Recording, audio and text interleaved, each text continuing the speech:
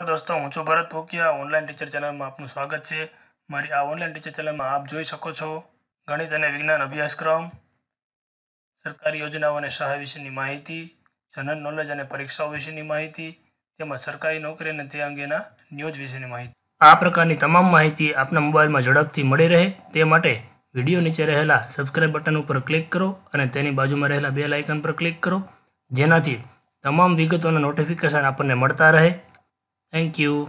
स्वाध्याय 2.2 दाखला नंबर 2 जेमां तमने 3 आकृतिओ अने सामे 3 अपूर्णांक छे तेनी विगत आपेली छे।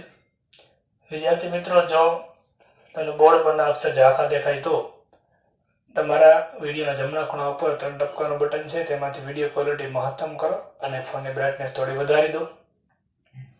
3 गुणिया 1/5 बराबर 3 पंचमांश, 2 गुणिया 1/3 बराबर 2/3, 3 गुणिया 3/4 बराबर 9/4। आ संख्याओं जो अपूर्णांक छे ए आकृतिओ छे तेमां क्या ऑप्शन में बंध बेसे छे तेनी आपने विगत पूछेली छे। हवे पहली विगत में आपणे चर्चा करीए तो 3 गुणिया 1/5 એટલે કે 3 વખત 1/5 એનો અર્થ થાય છે 5 માંથી 1 ભાગ। તો આકૃતિ ABC છે એમાંથી 5 ભાગ કરેલા હોય અને એક જ ભાગ છે રેખાંકિત કરેલો હોય અથવા રંગીન બનાવેલો હોય તેવી આકૃતિ આપણે જોઈએ તો અહીં વર્તુળમાં 3 ભાગ છે જે નીચે ચોરસમાં 5 ભાગ છે, પરંતુ ત્રિકોણમાં 5 માંથી 4 ભાગ છે અને અહીં 5 ભાગ છે। તો ચોરસ છે એમાં 5 ભાગ આપેલા છે, તો 5 ભાગ આપેલા છે તેમાંથી એક ભાગ રંગીન બનાવેલો છે। तो 5 मांथी 1 भाग, 5 मांथी 1 भाग, अहीं पण 5 मांथी 1 भाग, अहीं पण 5 मांथी 1 भाग, एवो કેટલી વખત છે? 3 વખત છે। તો 3 વખત છે એટલે 5 માથી 3 વખત। અહીં તમને જવાબ મળ્યો છે 3/5।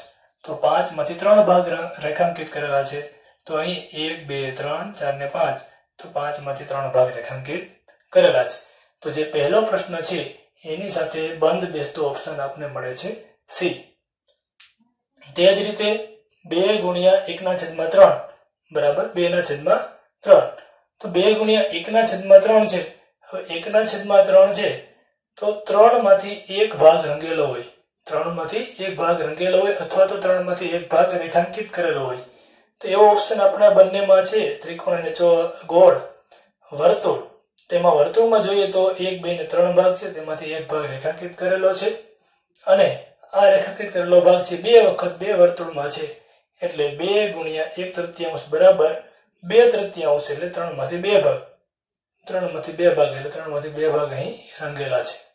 તો ઓપ્શન 2 છે તેની સામે નો જવાબ આપણને મળશે ઓપ્શન એ 2/3। હવે 3 ગુણ્યા 3/4 તો 4 માંથી 3 ભાગ રંગેલા હોય, ત્રિકોણમાં 4 ભાગ છે તેમાંથી 3 ભાગ રંગેલા છે, અહીં પણ 4 ભાગ છે એમાંથી 3 ભાગ રંગેલા છે, અહીં પણ 4 ભાગ છે એમાંથી 3 ભાગ રંગેલા છે। સામે બરાબર કરીને તેનો જવાબ મળ્યો છે તેમાં 1 2 3 4 5 6 7 8 અને 9 ભાગ છે રેખાંકિત કરેલા છે અથવા તો રંગીન છે। તો 9 ભાગ જે રેખાંકિત કરેલા છે તો 4 માંથી 9 અથવા તો 9/4, તો 4 ને 4 8, 8 ને 1 9। તો ત્રિકોણ વાળો ઓપ્શન છે તે प्रश्न नंबर 3 છે તેમાં બંધ બેસે છે, માટે જે 3 જે ત્રીજો પ્રશ્ન એનો જવાબ આવશે બી। 3 ગુણ્યા 3/4 બરાબર 9/4। તો આ પ્રમાણે વિદ્યાર્થી મિત્રો આકૃતિ સાથે અપૂર્ણાંક બંધ બેસી અને તેનો જવાબ તેનો મેળવી શકાય છે। વિદ્યાર્થી મિત્રો દાખલો તમે લખી લેશો, જો કોઈ પ્રશ્ન હોય તો કમેન્ટ બોક્સમાં લખો અને જો તમારે જો વિડિયો ગમે તો લાઈક કરો, શેર કરો અને સબસ્ક્રાઇબ કરો। તમારા વિદ્યાર્થી મિત્રો સુધી પહોંચાડો જેનાથી વધુમાં વધુ બાળકોને લાભ મળે। Thank you.